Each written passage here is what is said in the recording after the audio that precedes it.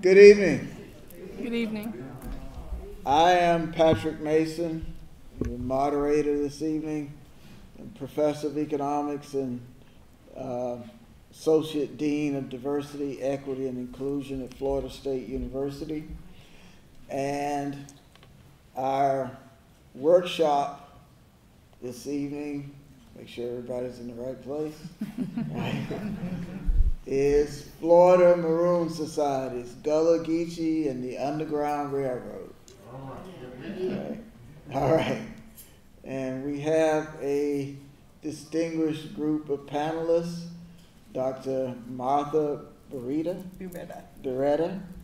okay, Dr. Meredith Hardy, down at the end, Jeff Shanks, and Don Lawrence.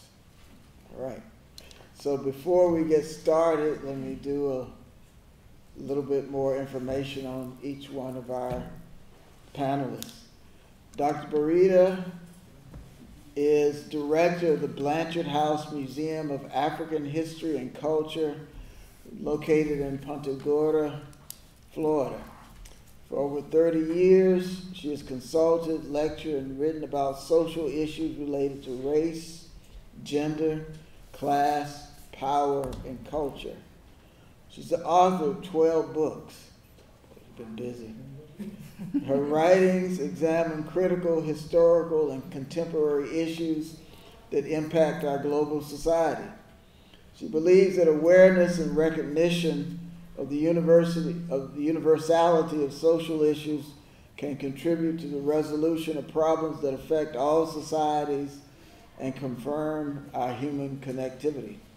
Dr. Burita is author of the forthcoming book, A Time for Change. It came out in June. All right. It's out.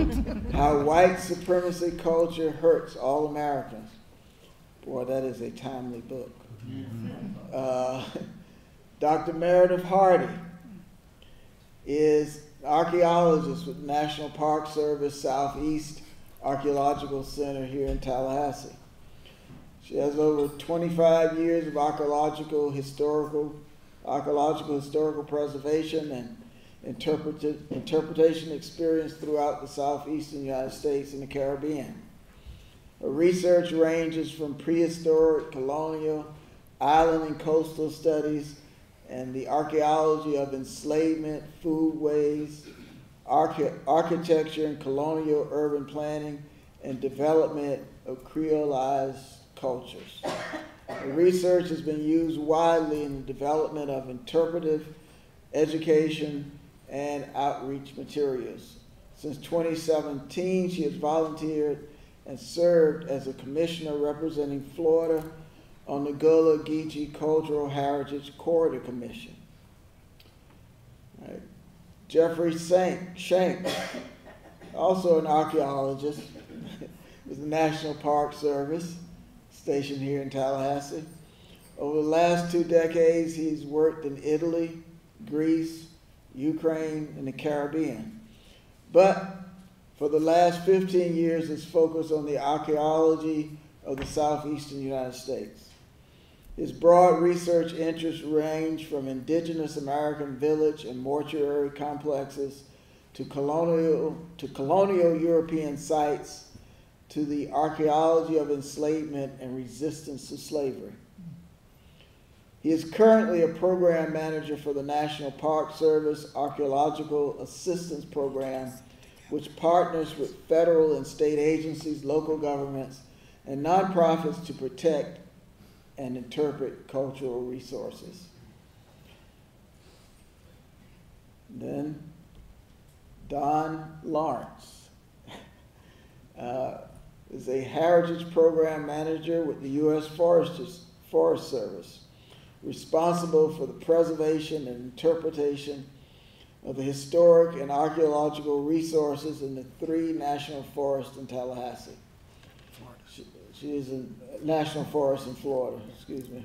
She is an archaeologist who's worked throughout North America on various historic and prehistoric sites over the course of her 20-year career.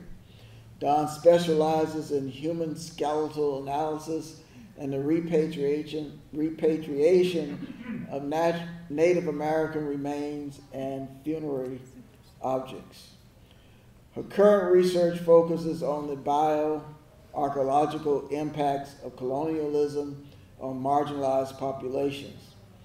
Originally from New York State, Dawn has lived in Florida for the last 3 years. Okay, so we have a really outstanding group of panelists here, and we will proceed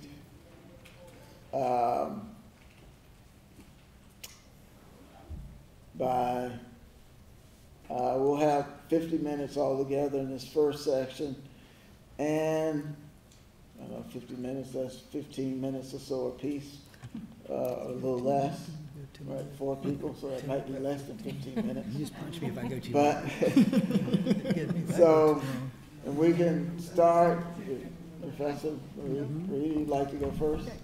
Well, welcome. We didn't expect to see this many people here. We thought we were going to be in that little room, but anyway, that's all right. The Blanchard House Museum, I have to say, was the vision of my mother. I have to mention Bernice Russell. It was her vision, and I have to thank Altemise Barnes. When my mother started this journey, it was Altemise Barnes who helped her with this journey. And I do call, this is about Maroons, I do call Altemise Barnes a present-day Maroon. Yes. Okay, I do have kind of a personal interest in this. You see what we're going to talk about, the fact that even 180 years before the Emancipation Proclamation, Florida was a place where Africans and African Americans emancipated themselves. This was the place to emancipate yourself. I also, from family stories, realized, and I didn't know it before I started this research, that I probably had Maroons on both sides of my family. My great-great-grandfather, Allen Watkins, was enslaved on a plantation in Virginia, Radford, Virginia. His sister, Belle, a small girl, stuck her hand in some molasses. She was whipped. She died as a result of her wounds. My great-great-grandfather didn't like that very well, and so he set the plantation house on fire. He swam across what was then the Radford River, which became the New River, and joined a Maroon community. I had to check this out. I was at Marshall University doing some work, and they said the story, family story, was probably true from the area to which he went. On my mother's side, my great-grandfather's father was the owner of the plantation, and he had a half-brother, Thompson. My great-grandfather was Austin Long, and Richard Long said he would sell nobody, no slave that had any of his blood. Thompson Long, though, was his half-brother, and it was rumored that they were going to sell Thompson. And Thompson Long left the plantation, did not come back till after emancipation. So somewhere in Jackson County, there was a Maroon community, because he was able to stay there all of those years. What we learned in school. Okay. I tell you what I did not learn. I grew up in Florida. I had never heard of a Maroon until I started doing this work. As an adult, a grown woman. And there were 2 Maroon communities right near where I grew up. One was in Sarasota, Bradenton, Angola, and one was right down the road from me in Pine Island. Never, ever heard about it. So you can take a look there. This was what we learned. This is the way we learned. This is what, if you wanted freedom, you headed up north. This was what we were all told. But the missing history. The first really time that I heard about the Maroons was from a very close Gullah friend of mine. And he was so impressed with, I don't know if how many have heard of the Stono Rebellion that happened in 1739. He was a sailor. He was so impressed with them that he named his sailboat Stono 2, right? And we know that at that time, that was the largest insurrection of enslaved people in the British North America. And what they did, they beat their drums and they had their flags, and their whole plan was to escape to Florida. They were not successful, however, but that was the plan. If you could make it across that St. Mary's River, you could be free. And this was very prominent. After that, the state of South Carolina started putting some real codes on enslaved people. It frightened them. So, if you take a look now at our revised Underground Railroad, you see that people from Georgia and the South Carolina, that they understood they didn't have to try to get to Canada. They could just come to Florida, just cross that river. So the primary goal of freedom seekers during this period for the Southern Underground Railroad was to come to Florida. And you can see from that first paragraph that one of the primary locations was Florida. Okay? Now, if you look at Katz, who did a lot of research on this, he said, and I think this is very important, because right here it really shows the agency of the Africans. There were no whites to help them. There were no comfort stations, no barns, no signals, no quilts hung out for them. They really had, there was no Harriet Tubman. They had to do this thing on their own. So it was primarily Africans and Native American agency here. It's interesting, but as I thought about this fact, I wrote this in red because of what we're going through right now.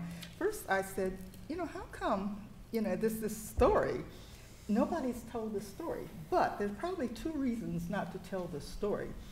One was the fact that with the Second Seminole War, these Africans and Seminoles defeated the U.S. Army. In fact, it was a felony to even talk about that, But secondly, any story that really tells about the agency of African Americans is kind of pushed aside. So the very fact, when I looked at this again, that's why I didn't hear about this story. That's about why we don't tell this story in school.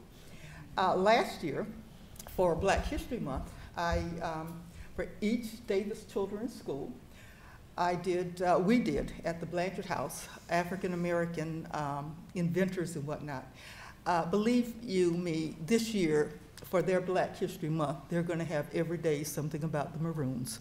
So they will learn this history this year. Okay. And it's, I know from my own children and from what I've seen in many African American students in classes, and some of you probably know this to be the case, that when they opened that chapter on slavery, African American kids, many of them bowed their heads. And I know this from what my own kids have told me, my son, they're 6 years apart, my daughter have told me. No African child should bow their head when slavery is discussed. First of all, they should know the history, that the people that were brought over here had skills. They didn't pick up anybody. It was not like the indentured servants who came because Britain wanted to get rid of their poor people and their convicts. The Africans that were brought here were skilled people. South Carolina, they knew how to cultivate rice. So no black child should ever bow their head. They should raise their heads. They should say, oh, excuse me, this one had this skill, this skill, this skill. They built those mansions, that bricklaying, all that work. But secondly, they should raise their hands in pride because they resisted this. And they should know about the Maroons, who I say were the very first freedom fighters. So if you take a look here, you can see what happened in 1687. Look at that. And then by 1738, look at that. Guess where they were coming from? They were not headed to New York. They were coming from the Carolinas, headed to Fort Mose. And if you have not been there to Fort Mose in St. Augustine, it really is worth a trip to go there. Now, what was going on at this time? There was a lot of international competition for lands in the New World. So we had the French, we had the British, we had the Spanish, especially if you look, I think at Pensacola, they had 3 flags there. What the Spanish did, this is very smooth on their part, they would use the escaped Africans to try to destabilize the British territories. And in fact, they were very successful because with the Africans, with them, they successfully defended St. Augustine from the British in 1790. And in 1766, the British did cede, the Spanish did cede Florida to the British. And those Africans left. And if you've ever been to Cuba, take a trip to Matanzas. You go to the museum there, and you're going to see all these English names. And these are people who left in 1763 when Spain ceded Florida. So just take a look at this. This is something that happened in 1776. And this, you can just take a few minutes to read that about the alliance. In that first paragraph, we're talking about the largest slave rebellion in the United States. What happened here when we had that African Seminole alliance. And I'm going to talk about that in just a little bit.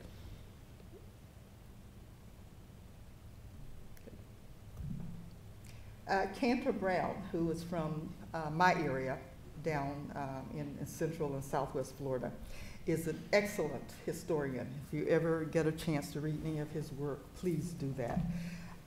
Fort Meade is on Highway 17. That is so near me. All these Maroons were right near Martha, and I just as an adult found out about them. But that was very close, number 2, right there. Fort Meade was where we had another Maroon community, very close to where I live. And Pine Island. I was in Pine Island about 2 weeks ago. 1821, we got a colony on Pine Island there. And you see what they did. They worked with the Cubans and the Spanish fishermen. See how they made their living? And they were protected by the Spanish vessels. Now, when they had to leave, we've heard about the Maroons going to the Bahamas, and this is where they went. Okay? So, who was this person? Who were these Maroons? And I told you, I am so proud that in my own family, I had 2 of them. You see, resourceful, very much. They didn't play around. They defended themselves probably by any means necessary. And they were very good. This is why they were so good with the Native Americans, was because they were very skilled in guerrilla warfare. And I probably have to tell you this little story that's probably off the scene here. All of you know where the slogan, doggone, that doggone, you know where that came from? It came from one of those battles. And so they, guerrilla warfare, they had their little, have some little blacks here and some Africans here and some natives there, and they just put the head out so you could see them. And so they would rush, the Spanish were using the dogs to chase them down, right? So they send the dogs down there, and they say, doggone, doggone, doggone, and that's what they did. That's where doggone came from, okay? All right. The Maroon communities really were the greatest threats because, see, it's, running away, and let's get the difference here, runaways. Runaways many times went for a certain period of time and they came back, or maybe they did escape, go north. Maroons established communities. They established communities based upon African traditions. It's a whole different game than just being a runaway. These were people who established their own communities based upon traditional values. Very interesting too, you hear about Seminole slavery. I read once where a Seminole said something about, you know, we're warriors. We don't have time to be worried over people. The Maroons lived separately. There were many, though, who did intermarry and whatnot, and they would usually have 3 fields. The natives had their fields, the Africans had their fields, and then they had a 3rd field that was used for tribute. So the Africans did pay the natives tributes for that protection, because if you were a slave, you were a slave, but you were a different kind of slave. You were not chattel if you belonged to, actually you were protected. And at the time of this end of the Civil War, there were said to be at least 50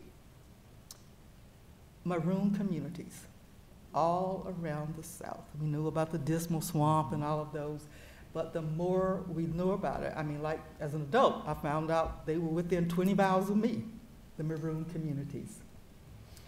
One of the things that they were very good, why the natives, why they had this wonderful alliance, had similar values, but also because they were Creole, they had, you know, they were now brought up in the United States, they spoke English, so that the Africans could be translators. They also were the major organizers of the military tactics. And so they really served, it was a good alliance. You know, if you were connected with the Native American, you were protected, but they gained as well. So that was a very, very good alliance.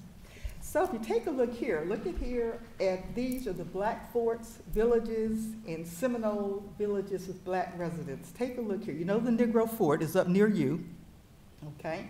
Fort Mose, you know, that's St. Augustine.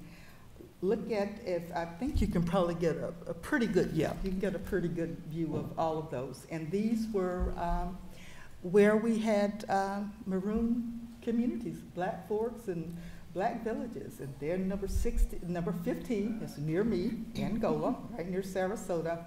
And then very close to me, Pine Island. One of the things we'd like to do at the Blanchard House, so if any of you have a student, we haven't found as much information as we'd like to find out about the Maroons on Pine Island. So if any of you have a student who may be interested in really doing some digging about Pine Island, we've done a lot of digging on Angola, that's been done, but we really do need much more information about Pine Island. And this just kind of shows you kind of what Florida was like. This is what they had to go through. So, Angola, 1812 to 1821, you know, after the Black Fort, and, you know, they had to move away from there down to Alachua County and all the way down, and they came down to our coast. And I graduated from Booker High School in Sarasota. Angola was in my backyard, and I had no clue that it was there.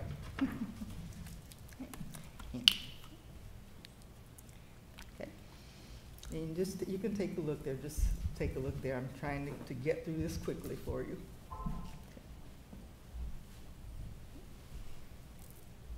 Okay.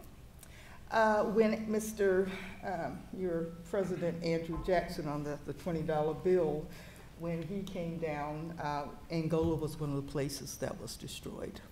It had been a very, very successful Maroon community. And as you can see, the people who were there ended up going to the Bahamas, right? I need to hurry up, right? I will hurry up. Okay. All right. Just show that. Okay. All right.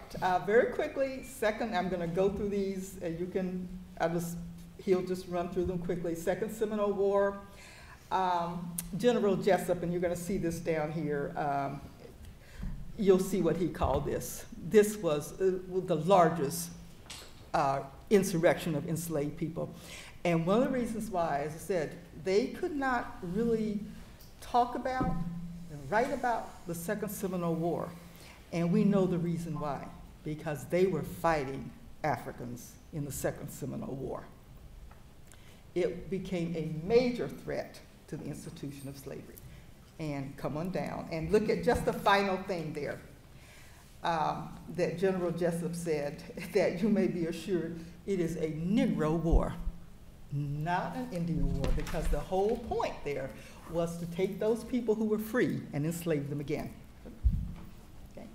And just go through, you can read these for yourself. John Caesar, he was an interpreter. He was the one who had a wife enslaved, and he could go to the plantations and gather up folks. Folks believed in him.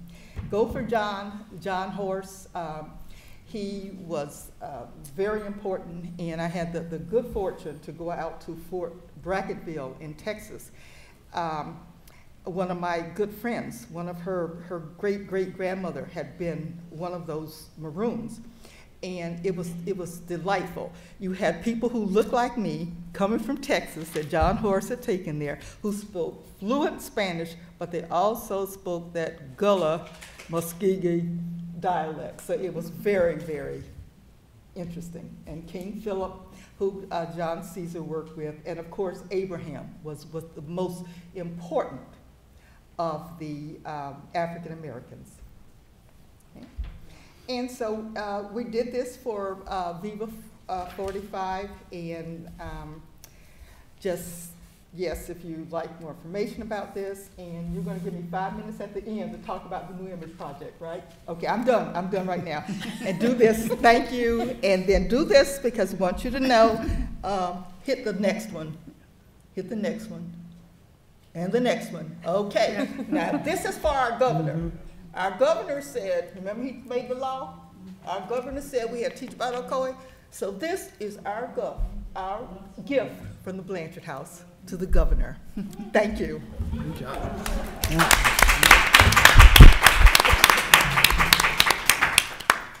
All right. Thank you very much. Actually, I grew up down in South Central Florida in Highlands County, and I had no idea about Maroon areas down in that part of the state. So very informative. All right, so the next presentation. Yes, sorry, Jeff. Yes. Yeah. Well, if you would, though, if you would go ahead and put Dawn's presentation up, because I'm going to steal one of her slides. This is what the Park Service does to the Forest Service all the time. They just take. You are surrounded. Okay, so, yeah, I want to, probably you hit a lot of the things I was going to touch on, which is good, so that'll save me some time. I can You're going to put through. slides up? I'm going to steal one of Dawn's slides. I do want to talk a little bit about Maroonage in general in Florida. And Dr. Beretta hit a lot of the points I was going to talk to you. I'm so glad you brought up the Stono Rebellion, right? This is something I've worked with. It's a National Historic Landmark that we in the Park Service manage that program, and a lot of people don't know this. And this is they know about the Stono Rebellion. They don't know what they were trying to do. Get to Florida all the way from South Carolina. Right, and there's a reason why they were doing that. People don't really know that, as you said, until 1821. Before that, for 100 years before that, the Underground Railroad ran south, not north, and that's the point that you were making, and it's a great example of that with the Stono Rebellion in South Carolina. They were trying to fight their way down to Florida, not north, and this is because Spanish Florida. As you said, the Spanish governor of Florida actually officially made this proclamation. If you can make it down to Spanish Florida, you're enslaved in the British colonies. You can have your freedom here. You just had to give service to the Spanish crown, right? And that's what Fort Mose, many people have heard of Fort Mose outside of St. Augustine. That was what that was all about. These were, as you said, for the Spanish, it was useful for them. They were able to use formerly enslaved Africans coming there as a buffer against the British there.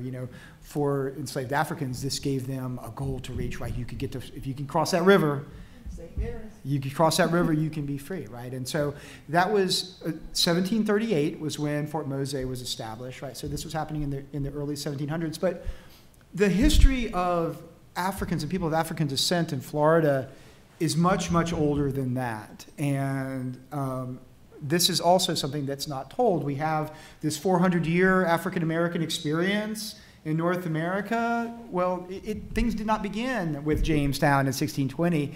There were Africans here in Florida in 1513. It's 500 years of African-American history here in America. And there's a whole century here in Florida, before that. Just in this area right here around Tallahassee, first Africans were brought here in the 1530s in the Narvaez expedition that came here. One of those Africans actually, most of that expedition died. Only 3 people survived that expedition here. One of them was one of these enslaved Africans who made it all the way, walked across the Gulf Coast and ended up making it to Mexico, right? One of the first non-native people to see the Mississippi River, right, was someone of African descent, right? But these stories, they're overlooked. They're not told, right, as you say. And this is part of what we need to do, and part of what I hope comes out of this conference, right, is getting these stories out there, right? They need to be told, and they have not been. Getting back to Maroons, right, and the idea, this really ties into what we're doing here with the story of the road to emancipation. As you say, it really begins with the story here in Florida of people that were self-emancipated. Before slavery was brought into Florida in 1821, before that plantation system was expanded into Florida through American imperialism, there were maybe a century of free black people living here in Florida, people that had emancipated themselves, right? Self-liberated, freedom seekers that had come here. And Dr. Beretta really talked about that, just how hard that was, right? As you said, there was not an established underground railroad, right? They worked with Native American allies and things like that, but it was tough, right? You're coming to Florida, and Florida was not a very hospitable place, right? There was no air conditioning in Florida in those days, right? You were coming to a place that was very hostile, but you're coming to a place where you could not just escape, but as you said, establish communities, rebuild communities, right? Rebuild here, in a place where you, at least at that point, did not have European colonialism, European enslavement, keeping people from trying to live their lives, right, as best they can. But you also have to consider the status of Maroonage, right? We do say that, these are people that are self-liberated, they're seeking freedom, but it's not, and this is important to remember, right?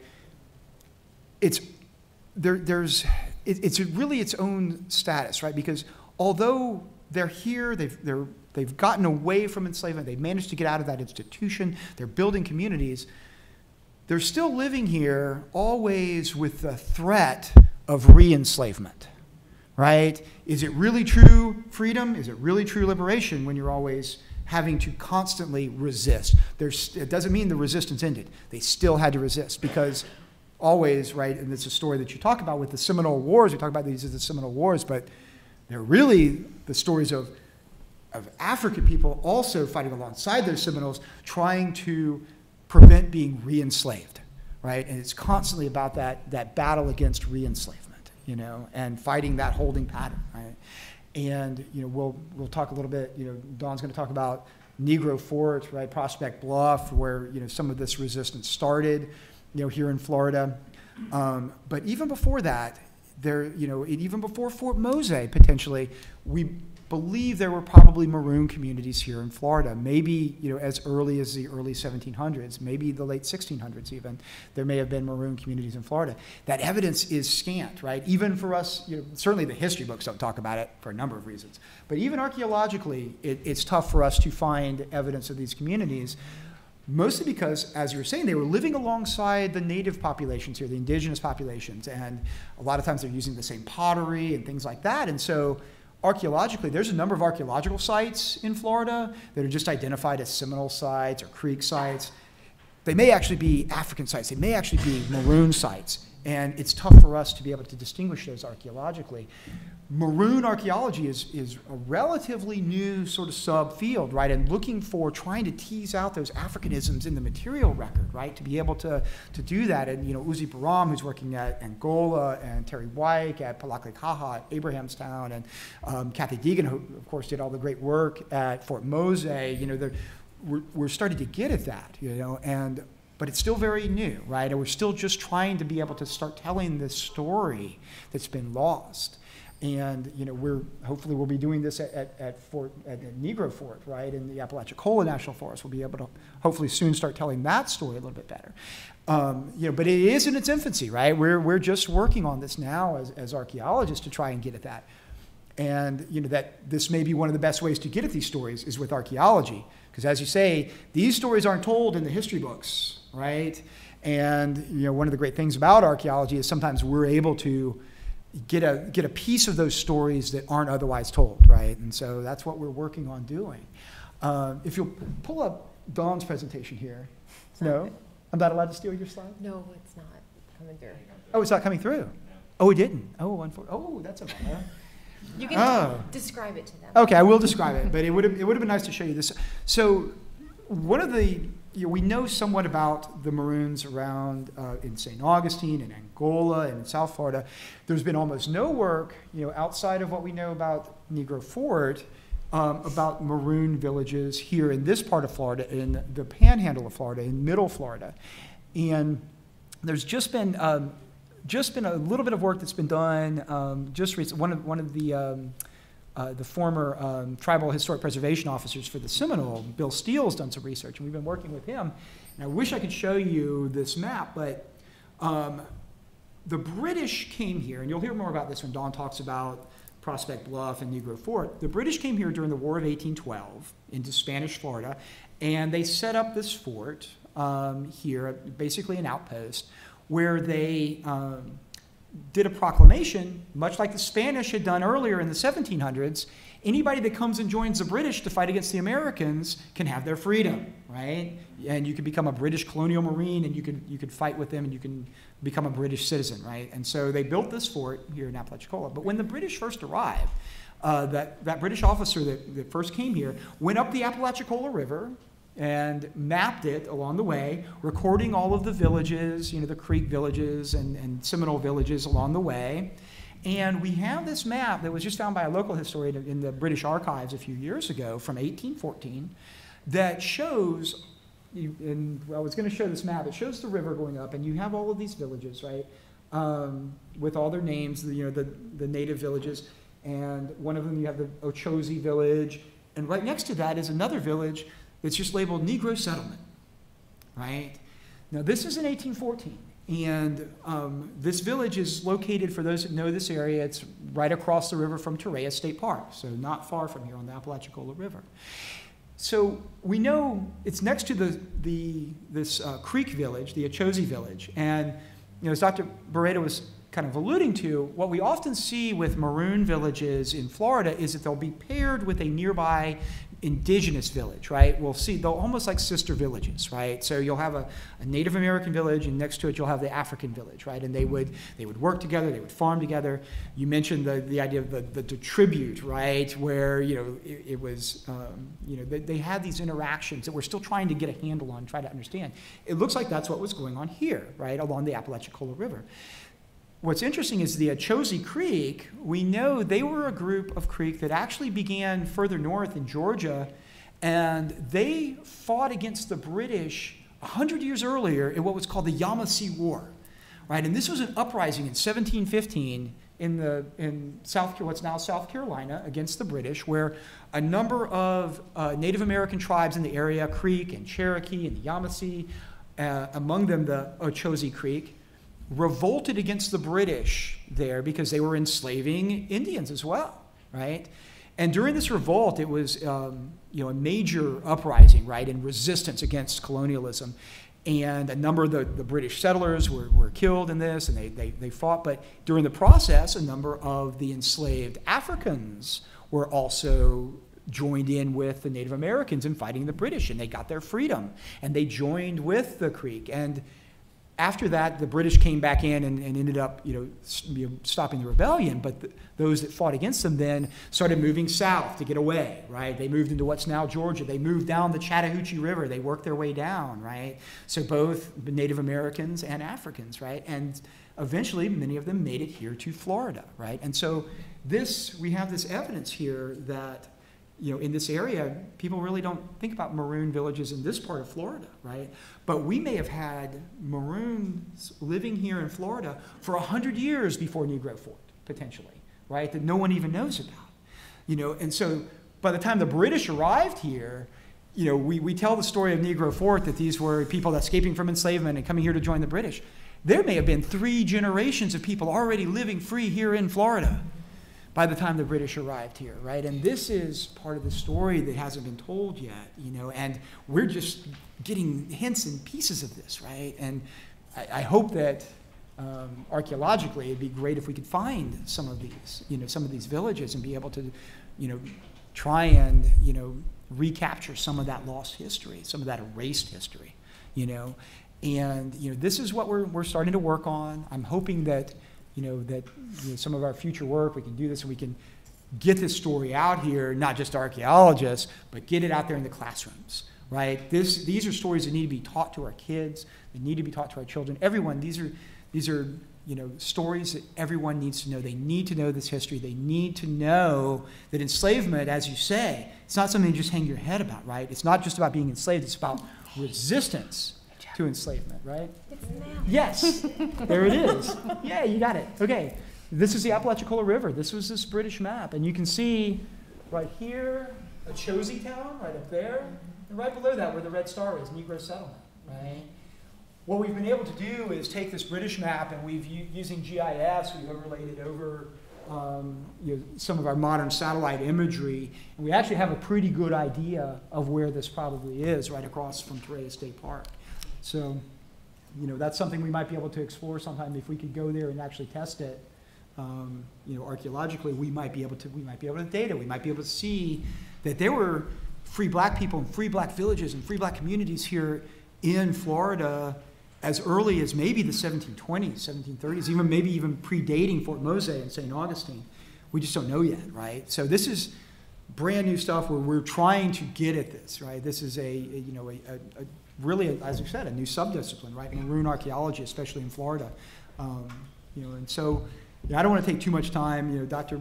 Beretta already, you know, really sort of hit some of the general stuff about Maroon communities.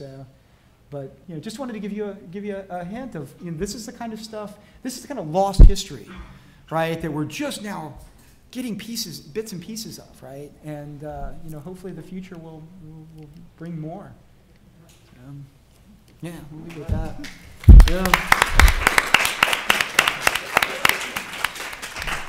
Thank you. That certainly adds like additional information to my knowledge base of Florida, because I didn't know anything about Maroon communities in this part of the state. All right. So, Don, are you next? Okay. Sure, I will go Thank next. you. So as you all heard, I'm from New York State. So you want to talk about somebody who doesn't know anything about Maroons, right? But I just started working for the Forest Service a little over a year ago, and I have inherited the management responsibility for a really amazing site, which most of you know is called Negro Fort. We also call it the Fort at Prospect Bluff. That's a name that has been continuous throughout history, and likely what they may have called it themselves. And you can go to the next slide, please. And so this is a fort on the Apalachicola River, and as Jeff stated, you know, the War of 1812, the British were looking to set up a Southern theater in the war. So, you know, they were obviously had a lot going on. I don't think anybody really thinks of Florida's involvement in the War of 1812.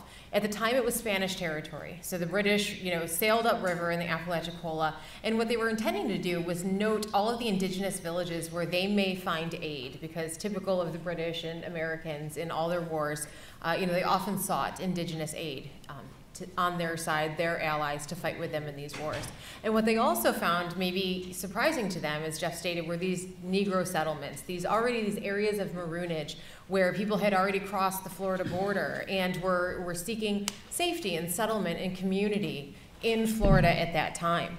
And so the British sail up, and they're enlisting the aid of all of these people. And I think obviously it was very fortuitous. As he said, Admiral Cochrane issued a proclamation saying that anybody who wanted to be free could come to British settlement at Apalachicola and gain their freedom. And they were very carefully worded this, and it was often fought amongst, you know, the politicians in England and the United States about they were luring the enslaved. And they're like, we didn't say anything about enslaved. We just said if you want to be free, come to Florida. And so they immediately started building this fort on the Apalachicola River. And this was meant to be their site where they were going to engage, and they did engage in the Battle of New Orleans and in Mobile. And the fort is described as nearly impregnable. And what you're seeing here is actually the LiDAR image here on the left, and that's like a laser scan. It allows us to see through trees. and into the topography. And what you see here is the larger outline is the British fort. So the fort that the British originally built, and you're seeing there the moat system that has been carved out into the landscape. There's also a central structure there known as the citadel, which we'll discuss in a little bit too. That's where they would have had this octagonal blockhouse, which you're seeing here in an example here on the right. Leave it to the British. They used the same things, built them everywhere, and so that's an example from Canada. And what they did here, so they had, a multicultural, vibrant community. So the British are here. As we know, the War of 1812 did not really go well for Britain. They did see some action, but it wasn't really a lot. But what they raised were these corps of British colonial Marines. And this is something that was really special, to this area and to this fort. And so when they issued that proclamation, saying come to Florida, undoubtedly they got, people who were enslaved, from the United States and Georgia and elsewhere coming down into Florida to join them and take them up on this offer of freedom. But also, it is almost certain that they had people who were already Maroons in Florida, people who may have been born free and have been free for several generations, joining up at the fort. And I oftentimes try to think and put myself in the shoes of these people where, at this time, Florida is like the Wild West. You've got Spain, you've got America, you've got England, you've got the Creek Civil War happening at the same time. You've got enslaved, you've got self-liberated. What do you do for your safety? Where do you go? And I think that's a really hard choice that we as archaeologists have to put ourselves into the shoes of, because it's not just about telling the history, like Jeff said, that's in the history books. How do we access, the lives of these people? And to think about, you're making a choice for your safety, your children's safety, your family's safety. What is the right choice? So I think some of these Maroons may have thought, they're living in these communities on the river with the indigenous. A lot of the indigenous did go to the fort as well. What choice do you make? And I think some of them may have sought, the safety that, the fort, and protection under the British at that time may have offered them, for that brief period. So like I said, the British eventually, lose the war. And we've got now British colonial Marines at this site. We've got, Choctaw, a group of Choctaw who were involved for completely different reasons. We've got the Seminole. It's a very lively community of people.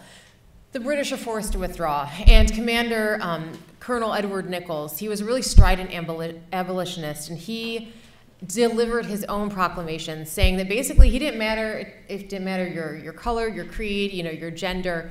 To him, everybody was a human. And he really regretted having to leave. He was going to go back to England, and he was going to request support for the indigenous, for the Maroons that he had left there, to get England's aid, essentially. Now, the British also honored their offer of freedom. Whoever wanted to leave, they withdrew them on the boats as they left. And many people did choose to leave to take the British up on their offer, and they ended up in places like Trinidad and Nova Scotia. And so we still, to this day, have a really lively connection with the Maroons in Trinidad, known as the Americans, who trace their heritage back to the day the British brought them to Trinidad. They celebrate every single year. So this is really living history, at this point. A lot of people know that about 300 or so chose to stay at the site. And we think they may have been a contingent of folks who actually came from Pensacola. So at this time, it was okay to lure the American enslaved away, but Spain was neutral and not taking a side, and the British weren't really supposed to entice the enslaved from Spanish territory, but they did. They were accused of exceeding their orders. But, they brought people with them from Pensacola and from St. Augustine, basically saying, yeah, come on over, join us, you'll get your freedom. And that's exactly what happened. So we think a small group of people from Pensacola actually ended up to stay and hold the fort. So probably about 300 people. And one of the things I like to mention is that sometimes in books you'll see that they say that about 60 to 80 people stayed at the fort. And what they're really counting are men. So you want to talk about another layer of forgotten history is the women and the children who were probably there as well. So it's probably more like 300 people. At its max when the British were there, probably about 1,000 people or so, in rotation were living at the fort.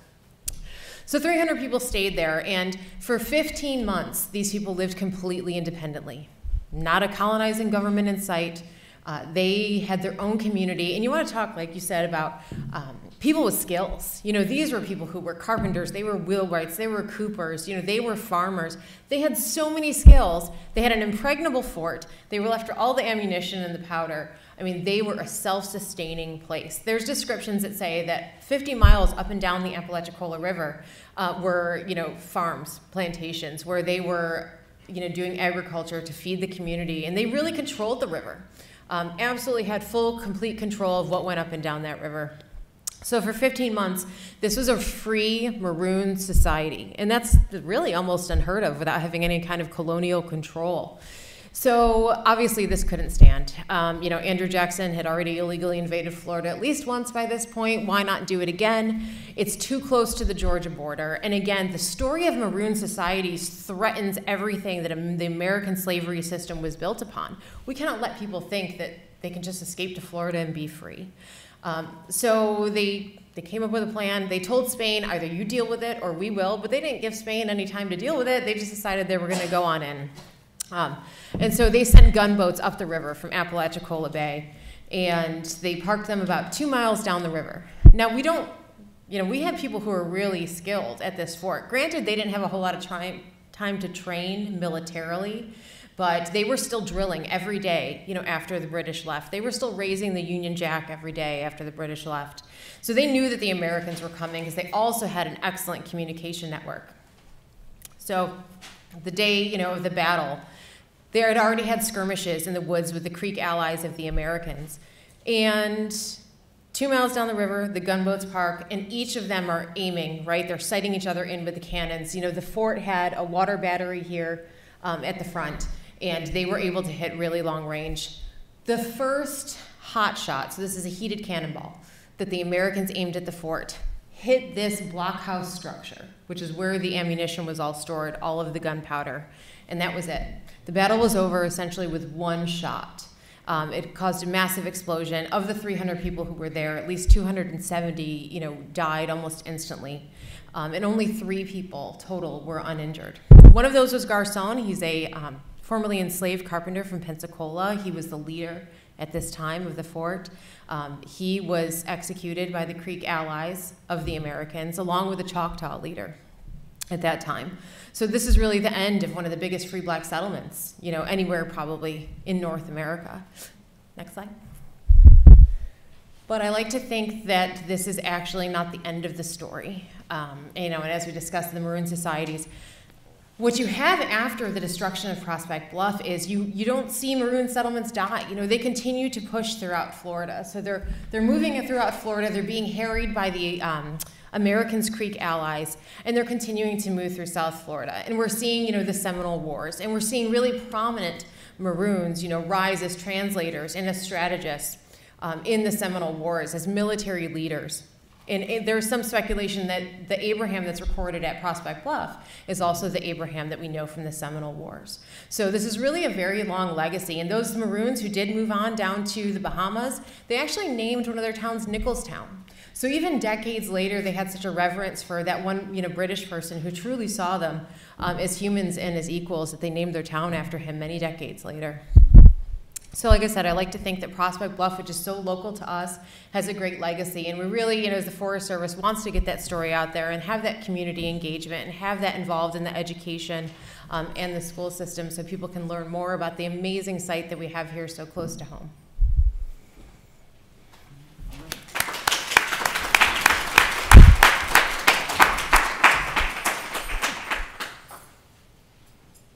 What was the name of the Maroons that went to Trinidad? The Americans. Americans, M-E-R-I-K-I-N-S. It's like American, but without the A. Yeah. Right. Mm-hmm. Oh, okay. Cool. All right. Okay, Dr. Hardy. Thank you. All right. Well, good night, everyone.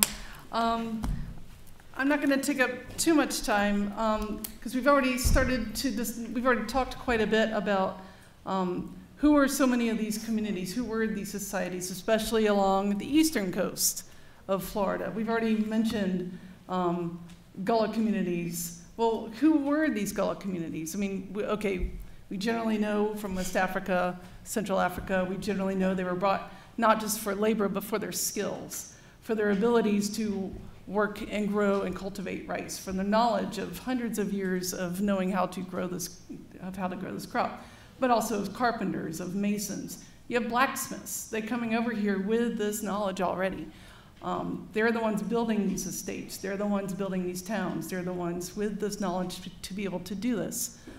I'm not going to go into a whole history lesson here, but these communities have their own ways of living. They have their own languages. They have their own practices, their own cultures, their own belief systems. They get passed down through time.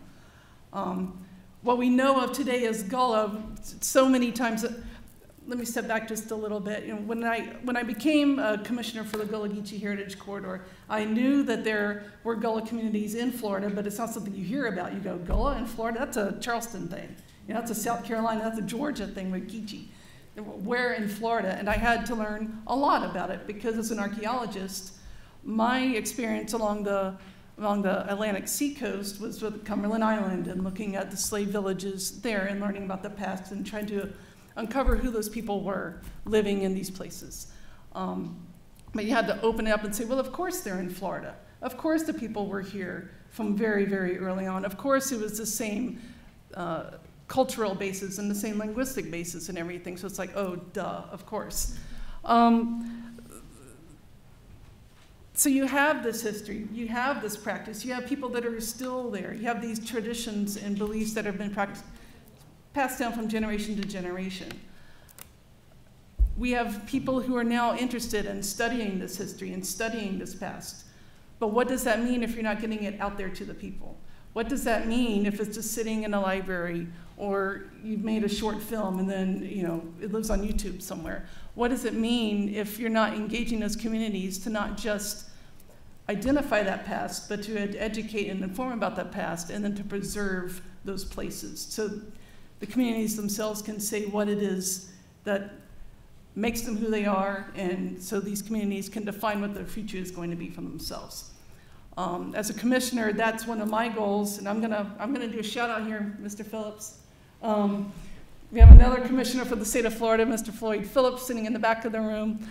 That's what we do, is we work with communities to identify this past, to do the research. We help universities, we help researchers, we help nonprofits find this information and get it out there.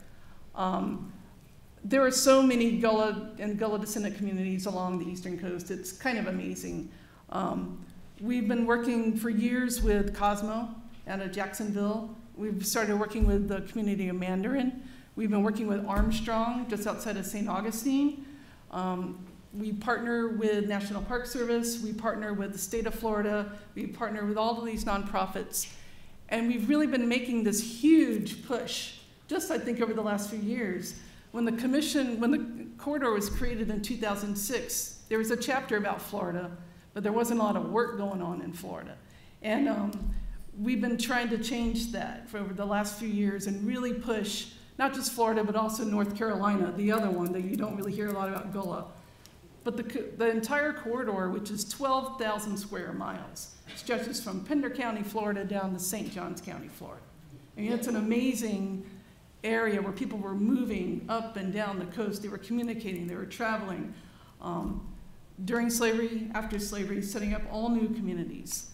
But it's not just about the telling of the story and identifying the story. It's how do you get people involved and how do you get the public aware? One of the things that we do is we work with communities on issues like heirs property, where lands are disappearing, lands are being sold off, the sites are going away, they're being developed. How do we work with people to save those sites and so that we can tell those stories for the next generations? But also looking at cultural heritage tourism. How can we work with these communities to bring in the dollars so that they can set up their own museums, they can go on and interpret this for the world?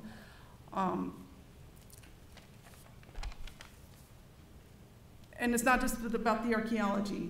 It's identifying those stories. It's conducting the oral histories. It's going into those communities and recording those stories.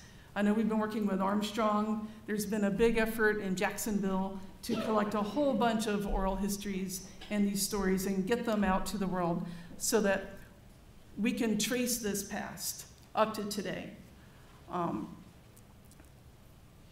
But many of these sites are still extremely threatened. Cosmo, last year, we worked with them, and they got listed as one of the 11 most endangered sites in the state of Florida because of the development all around them. We've been working with them to preserve their cemeteries. We got Palm Creek Cemetery, I believe, listed on the National Register of Historic Places. And it's completely surrounded by a brand new suburb. These people are getting pushed out, but we work with them to try to at least tell that story and get it out there. And now we have the city of Jacksonville and the county working to create parks to interpret these sites, to get that information out there to the public. It's been one of the greatest learning experiences that I've had, is trying to get this information out, going out into these communities and learning, but also learning it for myself, to know that I can make a difference and that everyone in this room can make a difference in preserving and telling that story out to the world. Thank you very much.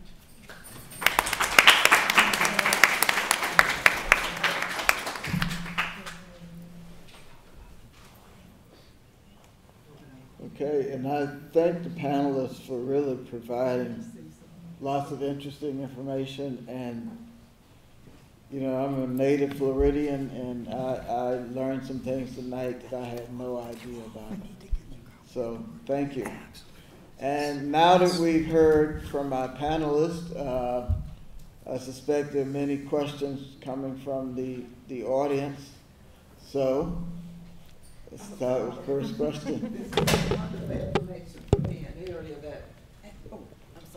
Wonderful information area that I haven't had the privilege to do much in, just hearing about it. And as I listened, I heard Dr. Beretta talking about an area down Ponta Gorda there. And then I heard quite a bit about East, you know, the Jacksonville, the Negro Fort, and what have you. And so I was wondering, I've picked up the activity up our way.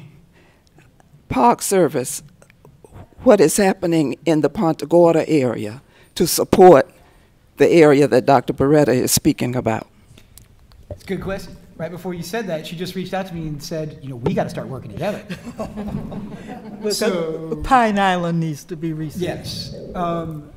So I should say, so the program that I work with the National Park Service, the Archaeological Assistance Program, unlike Dr. Hardy, who mostly works in national parks, I mostly work outside of the park system itself, helping out other agencies. I've been working with Dawn at Prospect Bluff, at Negro Fort. We work with local communities. We, as the Park Service, we're the lead federal agency for cultural resources, right? And so part of what we do is try to lead by assisting other entities, right? So local communities, states, and so yes, when we get done here, we need to be working together and reach out and see in what ways we can provide assistance, right? Just like we're trying to do and help with the Forest Service and with Prospect Bluff, and this is something maybe Dawn could talk about, right?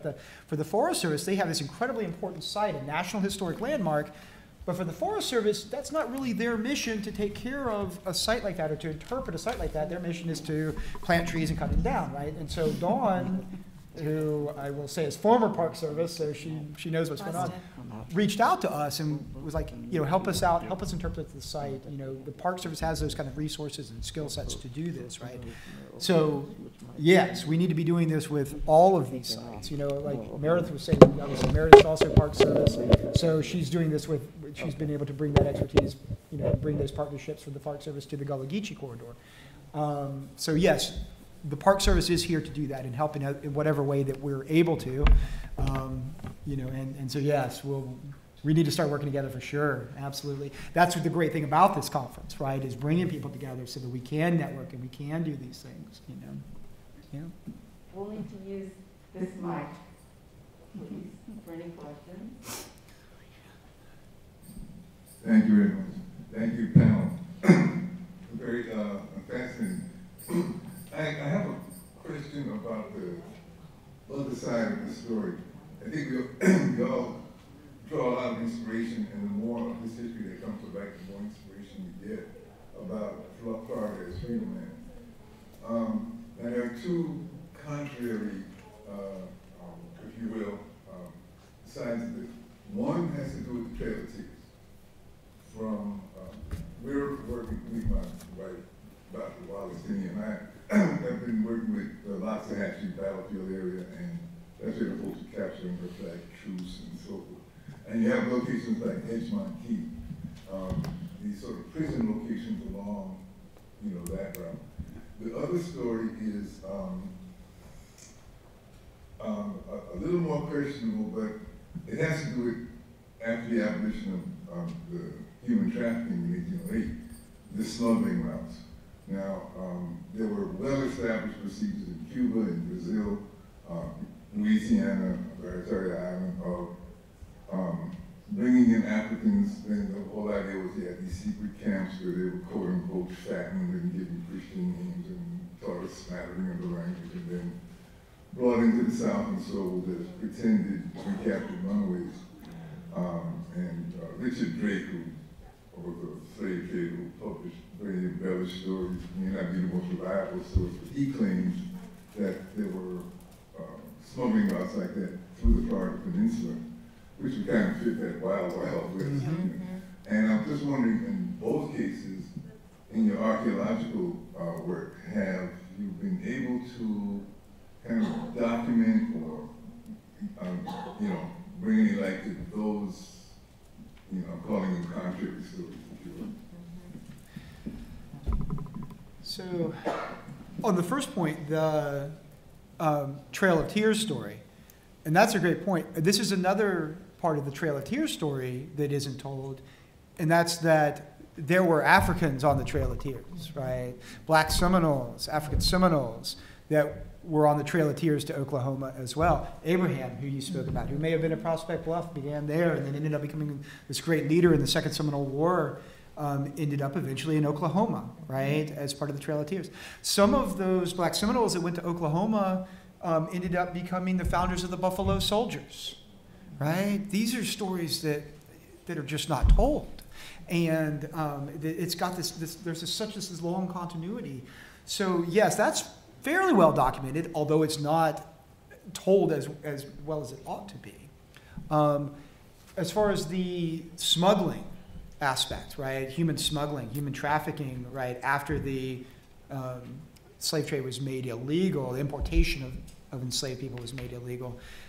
I haven't encountered it myself in archaeology. The one, I know that there were colleagues of Meredith and I at the Southeast Archaeological Center here that did work on the Clotilda, searching for the Clotilda in Mobile Bay. Some people know that story, which was supposedly the last illegal slave ship that was brought into, it was actually done, all of this is horrific. It's even more horrific. It was done as a bet, right, among slave traders, like, let's see if we could smuggle one last ship in. And that story there, some of our colleagues, our former director actually was involved in, helping to locate the Clotilda there up the river from Mobile Bay. So, to some degree we have. I haven't, other than that, I haven't been involved, in encountering archaeologically any of these sites. But as you say, that Florida was ripe for that, right? It was the Wild West outside of Pensacola and St. Augustine, right? You didn't have, and until the Americans started expanding slowly south, right? These kind of things could take place, right? Outside of, that jurisdiction, and even within that jurisdiction, people were looking the other way. Let's be frank, right? But no, I don't have any experience. Yeah, and that's what I'd like to say too about the Negro Fort is that, this is not an idyllic world that people are living in Maroon society, on these rivers. There's a constant threat here. If that hotshot hadn't exploded, that powder magazine, all of those people, if the Americans had gotten into that fort, would have been recaptured and resold into slavery.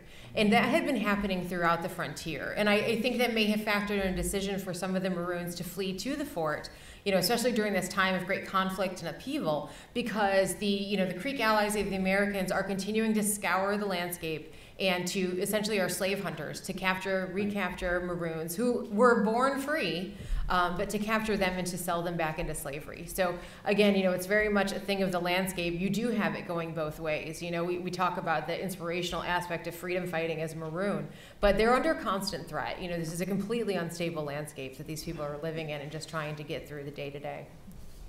That group that went to ultimately the John Horse took to Texas. It started out South Carolina, Florida, Oklahoma, Texas. Things were not, and finally he said, "Let's go to Mexico." Mexico, yeah. So there's constant movement.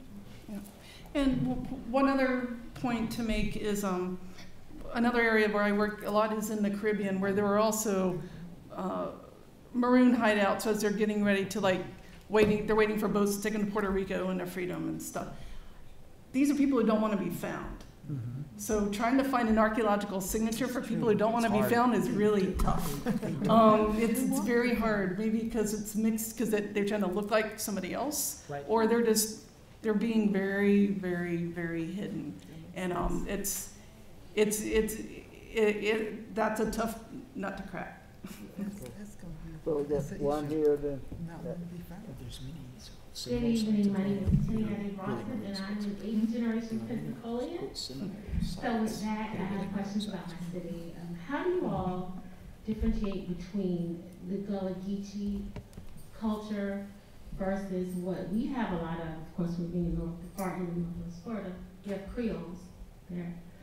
And of course, a lot of people were related to families from New Orleans and Mobile, but the way we define it, like to us, Antonio Garcon used to have been Creole, right? So in a similar fashion, how they separate, markers for other cultures, now what are you all doing to differentiate between what's considered Gullah Geechee and those people who might have come to these places and mixed with the Spanish, French, Creole communities? I mean, that's tough because when the corridor was first created, it had stopped at Jacksonville, and then it expanded down to St. John's. And now we're getting pressure to expand the corridor even further south because, it doesn't stop there. There are no actual boundaries. People didn't just stop there and weren't interacting or moving around or communicating with each other. I think your question is really kind of fascinating because you have to look at the realm of how people interact with each other. The Gullah Geechee is defined by, I think, the language to practices. It's that group of them together within a certain cultural area along the sea islands. And you can look at the food traditions, you can look at some of these practices and say, this is a succinct thing. Just like in New Orleans, that is a very succinct, distinct thing, even though you have all of these different Creole and Creolized and hybridized, whatever kinds of languages and practices and things. It is a very distinctive kind of a thing. But then you look at the fuzzy boundaries around that and say, but there's all of this other stuff going on too. And I think we need to re-examine how we're defining these boundaries, I think. And Dr. Beretta, you touched on that as well, talking about the languages, right? What we're starting to learn too is that many of the Black Seminoles elsewhere in Florida, especially even the ones that went to Oklahoma, the language that they're speaking is... You come back and you hear the Gullah. It's Gullah. I mean, right? from Mexico. Yeah, in Mexico and in Oklahoma and in Texas, right? And so, those definitions that we have, we're starting to realize that, yeah, it's much more complex than we realize, right? Talking about, Dawn was touching on this at Prospect Bluff, where you have here this community, you have multiple Native American tribes there, but you have Africans that have been living in Florida, probably free for a number of years. You have newly people who have escaped from enslavement from Georgia coming there speaking English. You have the Pensacola, people coming from Pensacola who had been enslaved there in Pensacola for a number of years, who spoke Spanish, may not have even spoke English, right? And so you've got, that Garçon, as you pointed out, the leader of the Pensacola, who has a French name, right? We do know that there were actually a number of Haitians that ended up in Pensacola after the Haitian slave revolt, right? And so there's even some speculation that Garçon may have actually been a child who witnessed the revolt in Haiti, right? And saw that and ended up in Pensacola and then at Prospect Bluff, doing his own revolt, fighting against, right? I mean, how amazing is this, right? And these are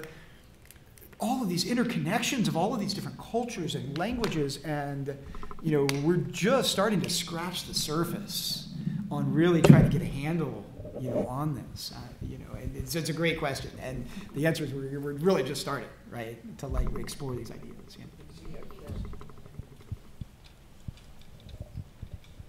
Thank you. Hello. Thank you so much. I'm Wallace Tenney, wife of Gene Tenney. And we're from the Florida Black Historical Research Project. My question has to do with, I don't know how to say this, but Africans living in the South under enslavement influenced that culture. And it is called Southern culture. Their influence is called Southern. They never get any credit. They don't even get credit for fried chicken. And we know that's true. It's called Southern fried chicken. It's not called African fried chicken. I mean, we don't even get credit for collard greens. Now, in terms of the Seminole, I can see with my own two eyes. My grandmother was born on a Seminole reservation. She was some kind of Native American person of Seminole descent, or whatever Seminole is. And,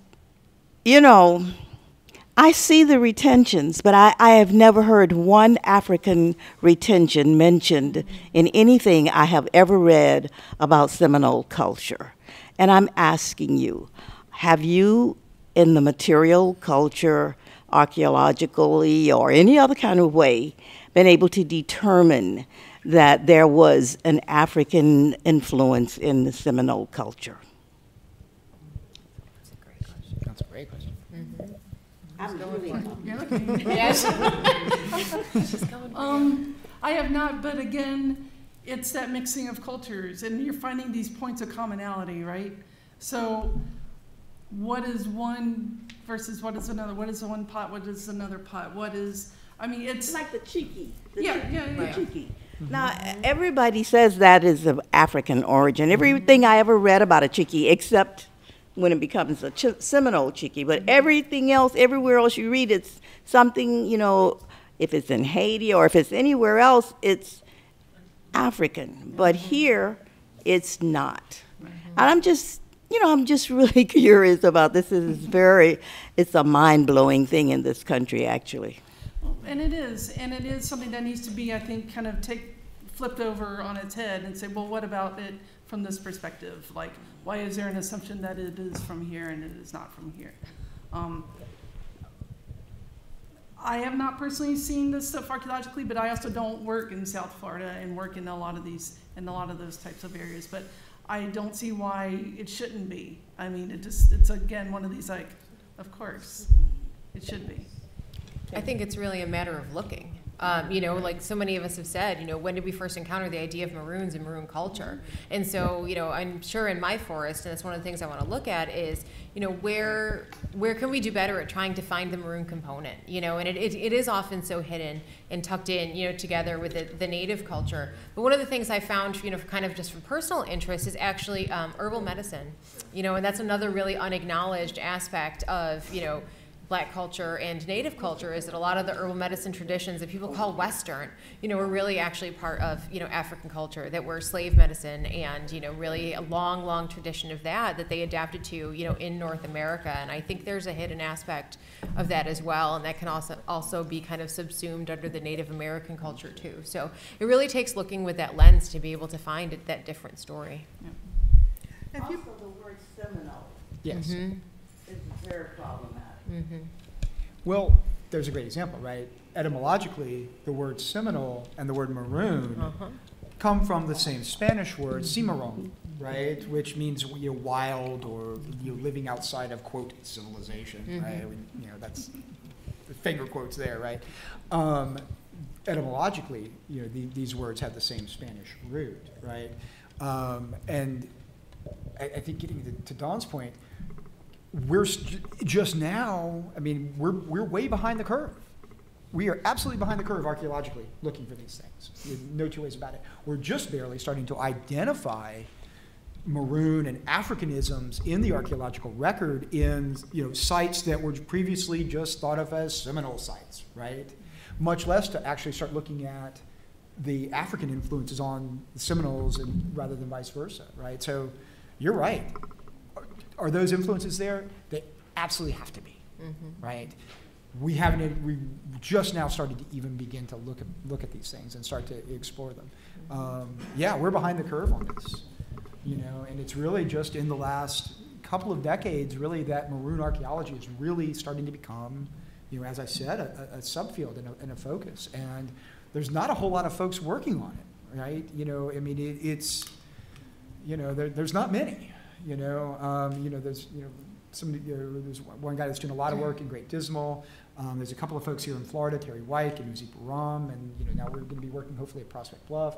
But there's just not a lot of. It's a fledgling subfield. Should we have been working on this decades ago? Absolutely. But better late than never, right? We're starting now, and you're right. These are the things we need to be looking at, and we need to be going at it with that perspective. These are cultures that are interacting and feeding off of each other, and taking what works, right? Because Seminoles, they're fighting for survival here too, right? Everyone's fighting for survival, so you take whatever you can from other cultures. Everyone's working together, to try and resist colonialism, right? European colonialism, right? And so those influences, yeah, they have to be there. Have you been to the museum in the Everglades City? There's a store and there's the museum. And the closest I've ever seen to African culture are the necklaces, the headdress, this part that Africans wear.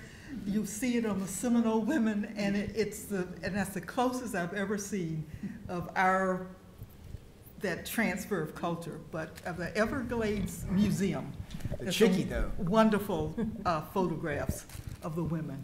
Yeah. I had a question, Cecile Schoon, and I'm sorry I had conflict, so you may have covered some of this already. But you were saying that there's not a lot of footprint, I guess, so to speak, of the Maroon cultures. But in the Caribbean, there's a tradition, especially in Jamaica, where people, once they became free, they would run up into the mountains and they would live free.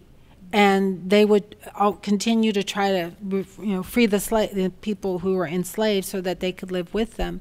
And that tradition is, to my understanding, is a part of the Rasta. Being outside of the culture, being close to the land, just not bothering anybody, but fighting for, you would fight to the death for your freedom. And that whole sense. So there is a footprint there, and I don't know if there's anything like that existed in a parallel world in the American system. Do you know? I believe, correct me if I'm wrong, Jeff, in some of these larger communities, like at Great Dismal and stuff, you did have larger groups of people that were there for longer periods of time. So you would see that footprint. But I don't believe you were seeing, especially early on, like a sense of permanence and of like, okay, this is our base where we're going to go out and fight and then come back to this base. But I'm not going to say I'm 100% sure about that. I was going to say, I think there's such an effort, because of the later Seminole Wars, because of Andrew Jackson, because of the destruction of Negro Fort, there is such an effort to wipe out that culture. How can we have much left other than, this is why you have archaeologists on this panel, because there's not much left. There was such a total effort to, the savage Negro War, as Andrew Jackson described it, we don't think we have a lot of vestiges left, of that culture, except, in Andros Island, Bahamas, where they fled, and in Trinidad, where the Americans are, living today and maintaining that rich kind of cultural connection. So I don't know that it's left here in Florida. I would love to be proved wrong, but I think we do still have those vestiges in those other countries. And really, this is not just Florida history, not just national history, but it is international history at this point. And that's why the Negro Fort is a national historic landmark, because of so much that has come after that. Yeah, I think that's the real problem, right? Is the Americans squashed it before it could have the chance to survive, like it did in Jamaica or Suriname or some of the other places where you really had, and even Great Dismal, right, where you had almost a century, of folks living there in Great Dismal. Here in Florida, there was, and mostly because of Andrew Jackson and his cronies, that, destroyed Negro Fort. Right after that, a few years later, destroyed Angola, and it was a very concentrated effort, beginning with Negro Fort, right? This was part of that push, that imperialistic push to expand the plantation system into Florida, to take Florida, from Spain. And in order to do that, it wasn't just pushing out the indigenous people. They were pushing out the free black communities here and the Maroon communities in Florida and eradicating them, and pushing them further and further back. They didn't have the chance to survive and thrive here in Florida like they did in some of the other places around the Caribbean, South America, because of this concentrated effort, really by Andrew Jackson and his cronies, right? And Edmund Gaines and people like that, that didn't give it the chance, I think, to survive. That doesn't mean that people didn't fight and didn't resist and fight to the death for that, right? That's what the Seminole Wars were all about, right? That's what happened at Prospect Bluff. You had 300 people that could have left with the British, but they chose to stay knowing that the Americans were going to come sooner or later. They chose to stay and defend their community, right, and fight for that community, and they gave their lives doing it, right, and they chose to do that. So there was resistance, right? It wasn't successful in Florida, unfortunately, as it was in other places. What year was Fort Negro?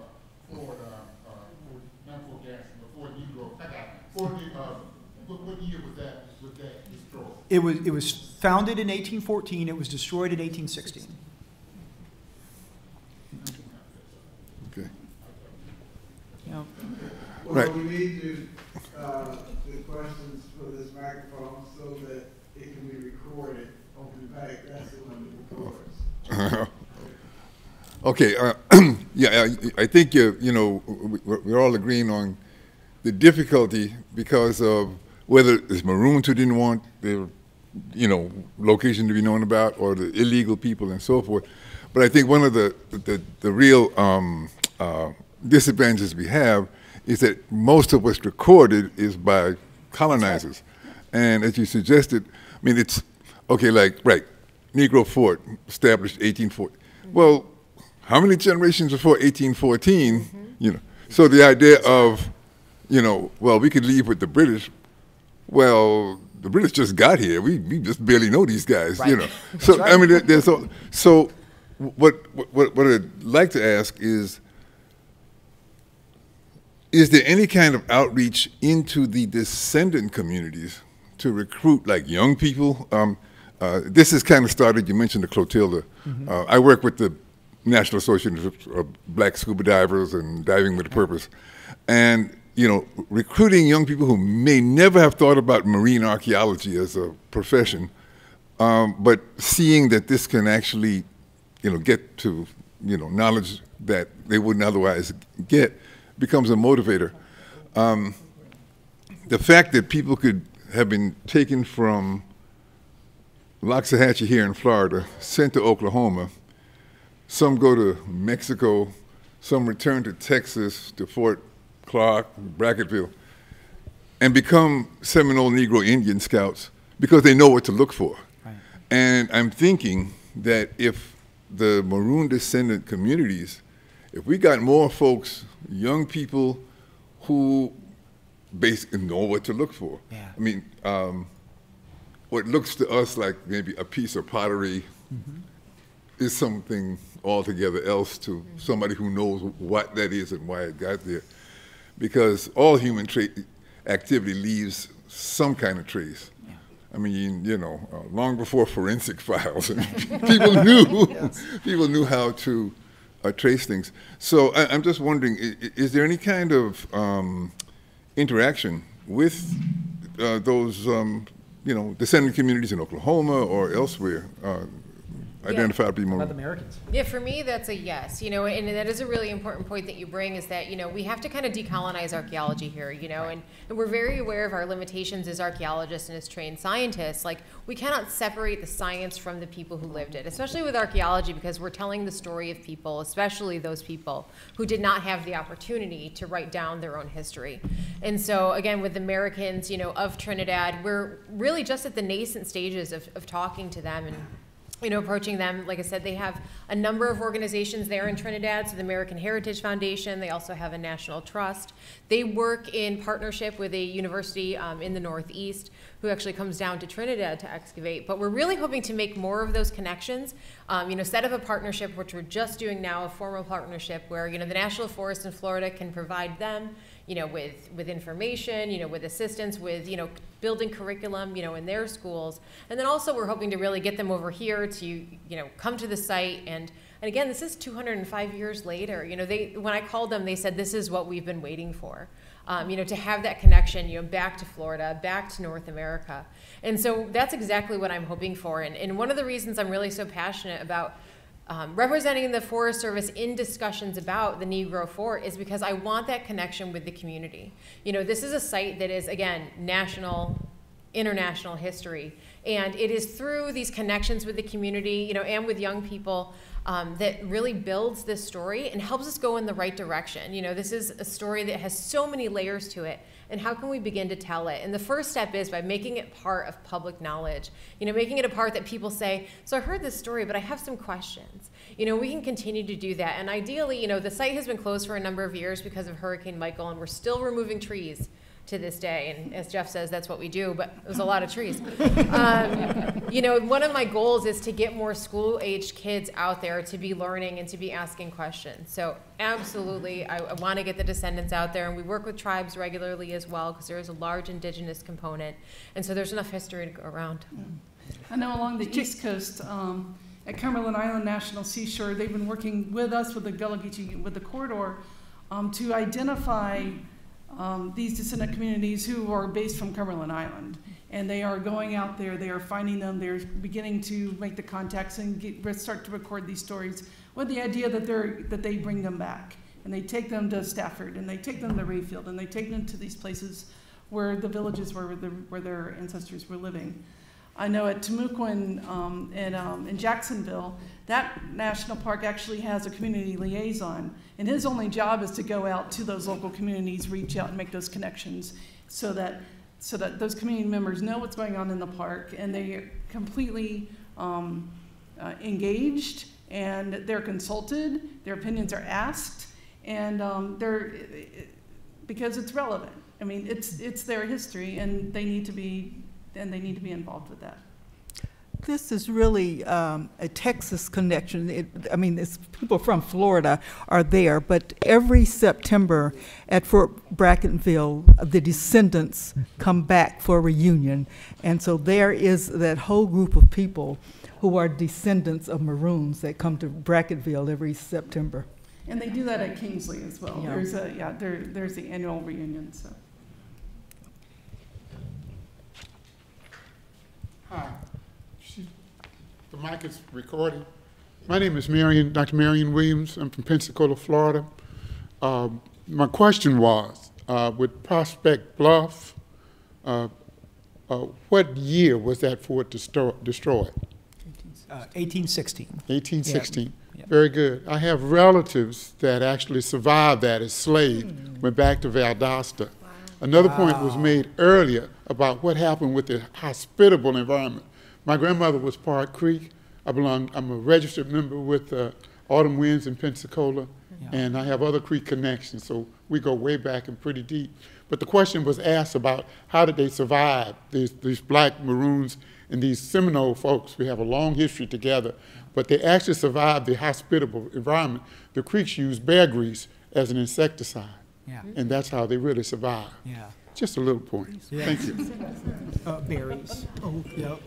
I think my question is food for thought more than it is a question. And I'm sitting and listening to all of this awesome history that I always get when I come to Fopin. But my concern right now is when we start talking about this uncovered history, and I live in Gainesville, Florida, where the president of the University of Florida questions a professor who sends, not him himself, but the department, who sends through his plans for teaching that have 2 words in it. And those words are either critical, you know where I'm going, theory.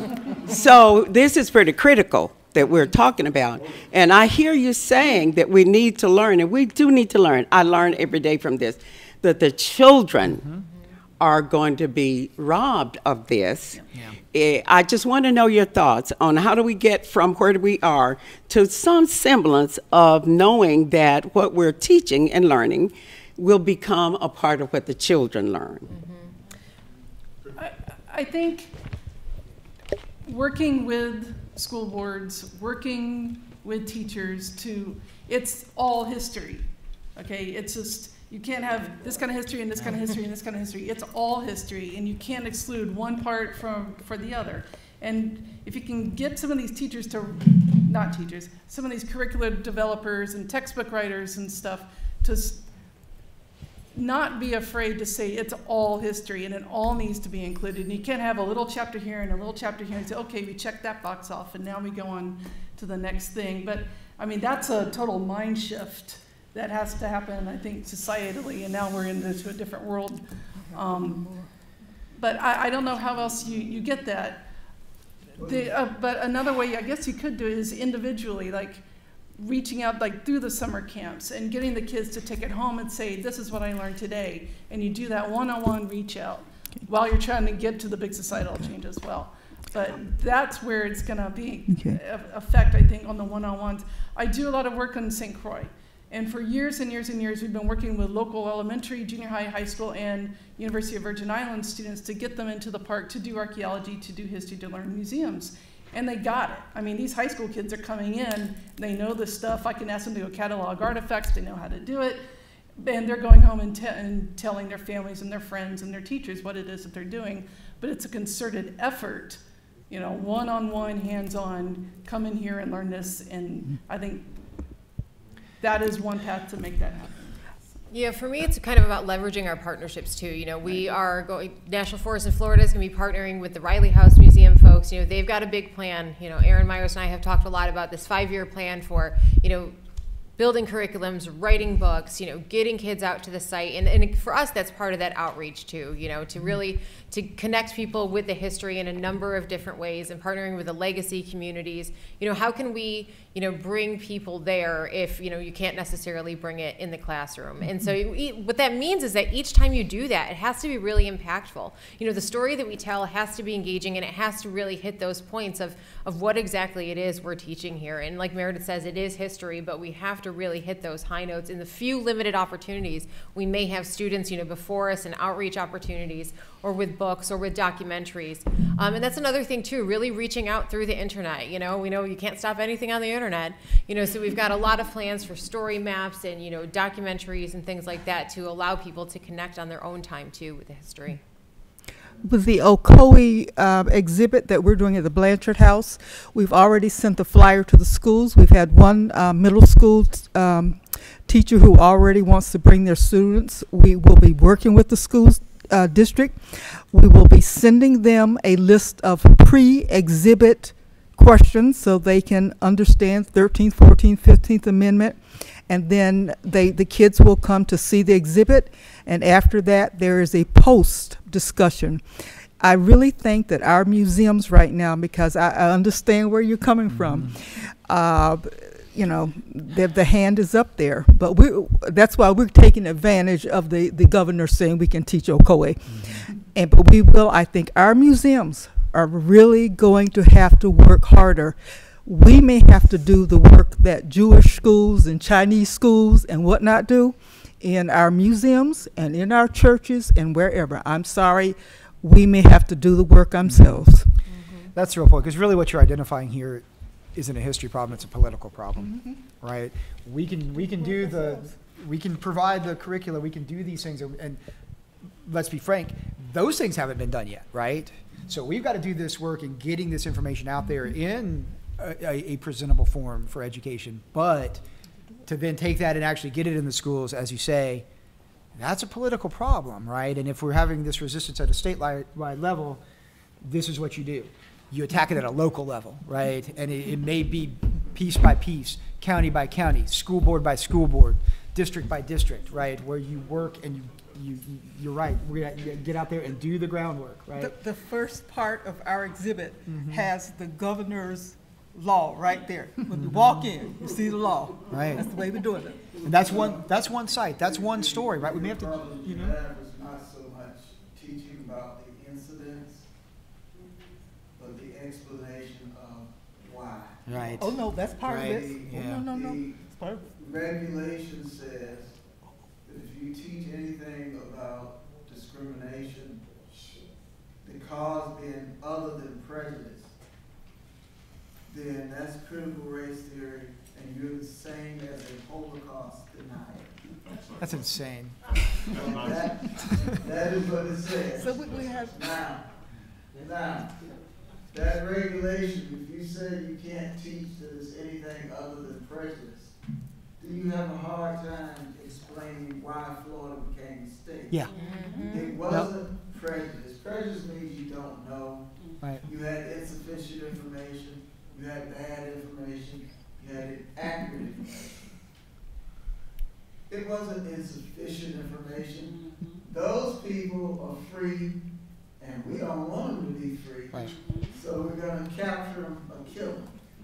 I mean, when you deal with it, you can't teach that, right? So you have to teach that it was prejudice, which then biases in a very, and it specifically says that people who teach critical race theory, and by that they mean people who teach anything other than prejudice causes discrimination, which is not critical race theory, are the same as Holocaust deniers, right? So that's where the problem is. Yeah. And not just teaching about the events, right, but the explanation of why it happened and who did what. Yeah. Because as you pointed out many times, this is really a story about America. Right? It's not just Florida history, it's a story about America and how we came to be who we are. And there's a massive opposition to by some people to say, well, you know, racism is real. Yeah. Right? And it's not just motivated by prejudice, but it's strategic, it's instrumental, it has economic motivations, it has political motivations. Thank you. Good afternoon, evening, everyone. I'm going to make this really short, but I do want to give a case in point to the questions and themes that you all brought up. I'm 30 years old now. I grew up in Tallahassee, Florida. Althemise Barnes is my grandmother. So I was raised up in history really young.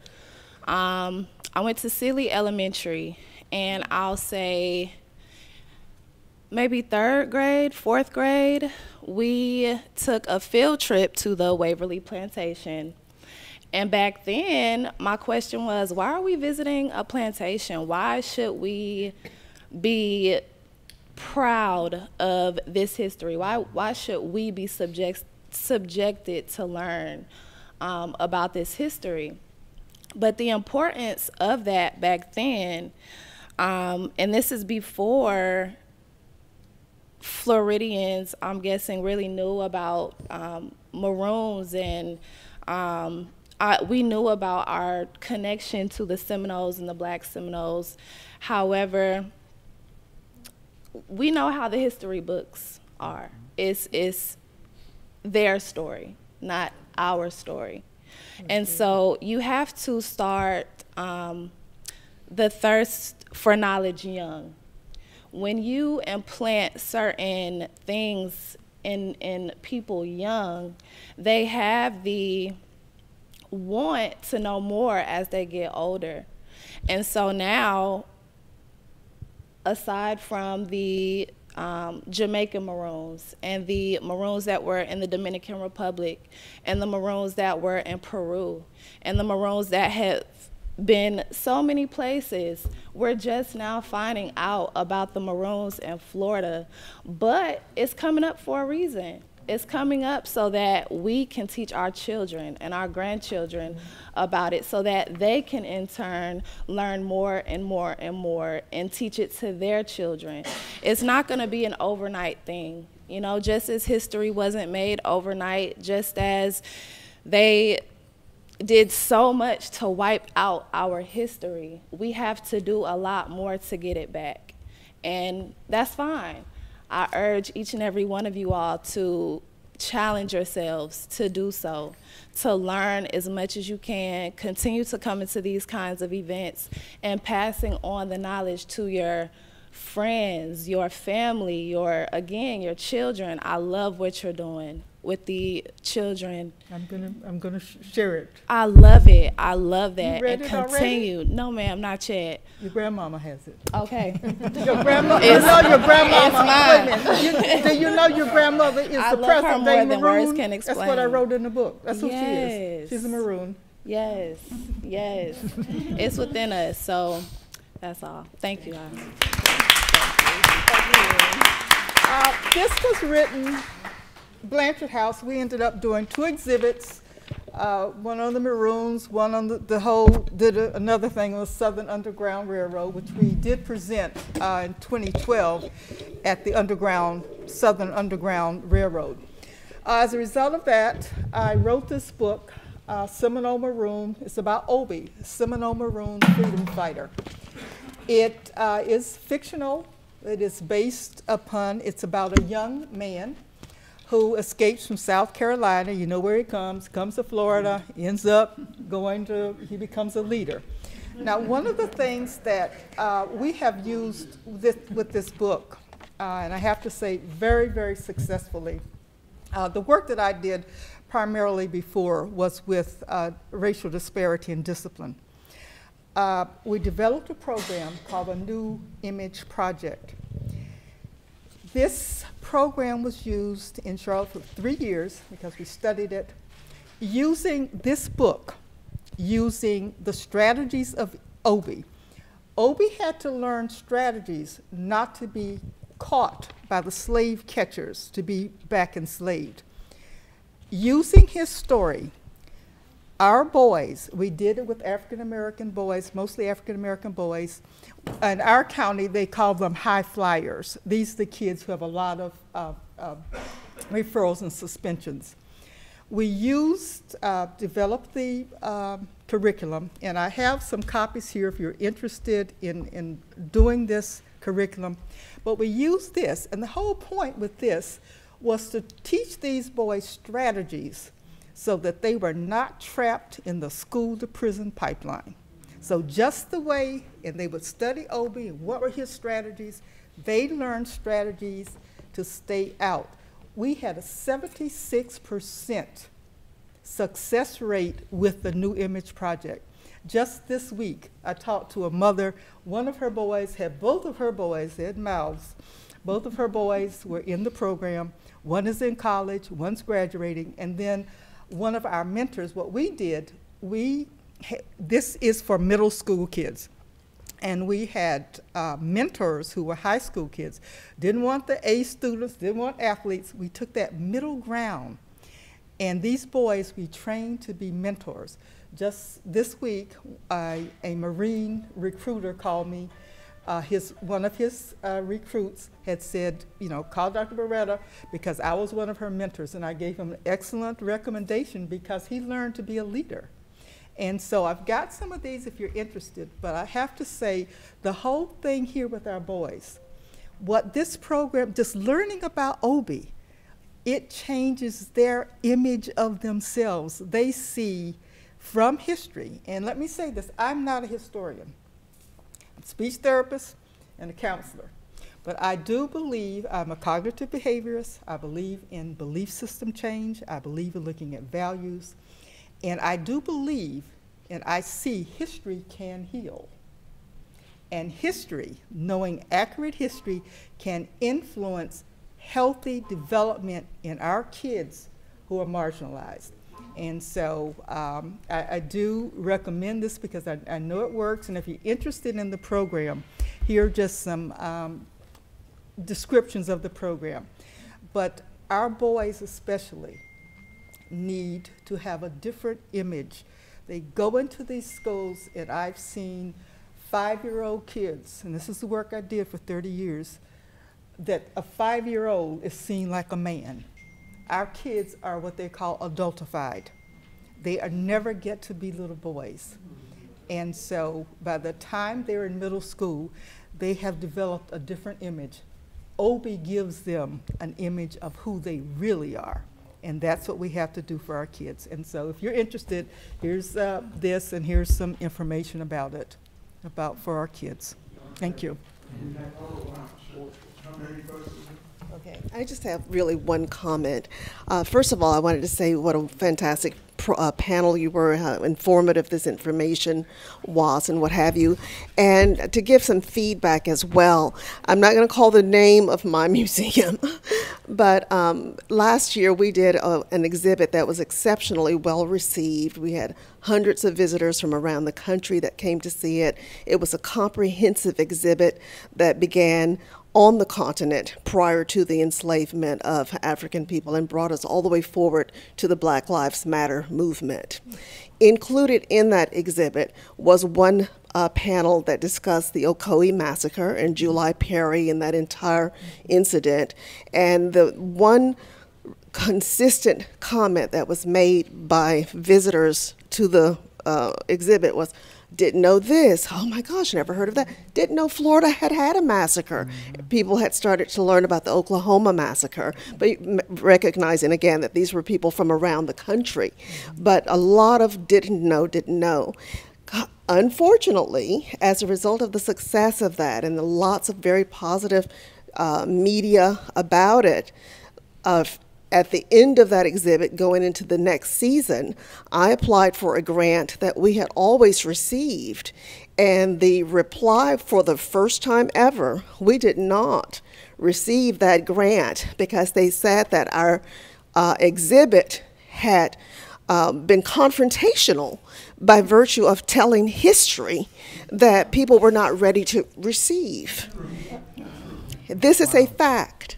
So there are consequences associated with telling our history. And all of our history, everything that was presented, was done in conjunction with the New York Historical Society's 65 historical scholars to confirm that the information was correct, and everything was documented with date, resources, places, pages, etc., curriculum to go with it, and nothing was based on opinion. It was all factual. And as a result of that, for the first time, we did not get one of our most important grants to start our season. So if anybody knows or would like to support us going forward, please find me after. But I don't want to say, since this is recorded, the name of our museum. I don't need any additional backlash. But in student groups, numerous student groups were brought there by their teachers and counselors and what have you, to the extent that they could, as well as adult groups. We had lecture series that went with it. We had professors from around the country that would Zoom in. It was a sort of a hybrid, and talk about the history to support what was was being stated and to give additional facts over and beyond what you can get from just looking at the exhibit. So it was supplemented throughout all of those historical periods with that lecture series as well.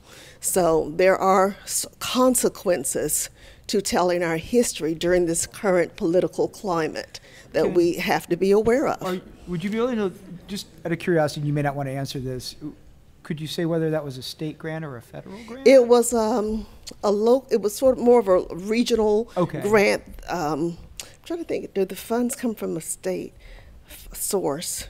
I think it was more of a local regional grant. Gotcha. But yeah. And so yeah. I'm sorry. Yeah, tourism funding.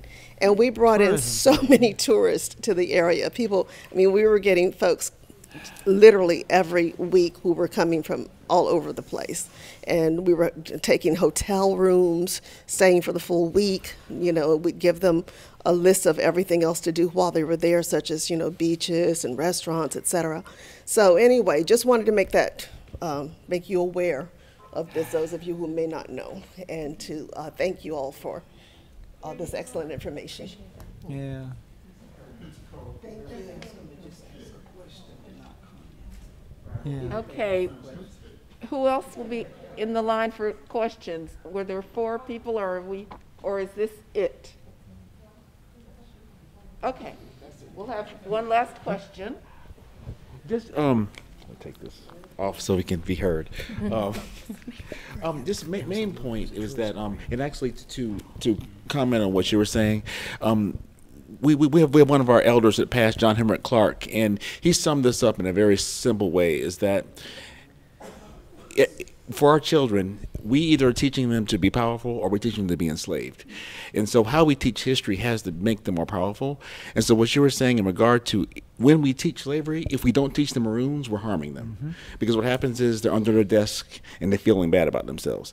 And so every aspect of this is that for adults, we can have our ideological arguments about saying everything. But for our kids, because they're at a formidable age and because we are adultifying them so early, it's very important that they come out feeling stronger off of the history they learned. So it's very important that we teach them our victories. Mm-hmm. And we talk about the things that have happened to us, they can't be, this just happened to us. All we're doing is we're just victimizing them. It's very, very important that we empower them that despite these things we experienced, this is who we are, this is what we did. Because that's how it was in the past. It was like we're people who can turn dust into gold. And I think with our kids now, we're losing the fact that they are most important in the equation. It's not just adults saying winning arguments amongst adults. It has to be about the children themselves have to be made powerful after this. And so that's basically I want to share that. Yep. Absolutely. I'll take a point of personal privilege, and this will be the last comment. I was asked by someone in a network, we want a Zoom, Florida network, and at a point, one of the museum leaders wanted to know, by the way, what are we going to do about critical race theory? It sort of caught me off guard because I really hadn't given it much thought. Paused briefly. I said, we will continue to do what we've done, teach history. As Dr. Beretta said, we don't even need to entertain the conversation as far as I'm concerned, because we've always taught the past. There is the African proverb that the wholesomeness of the living is diminished where there is a lack of understanding of history and honoring of the ancestors. So we want the living to stay wholesome. So we teach history. That's all we do. I don't know what critical race theory is.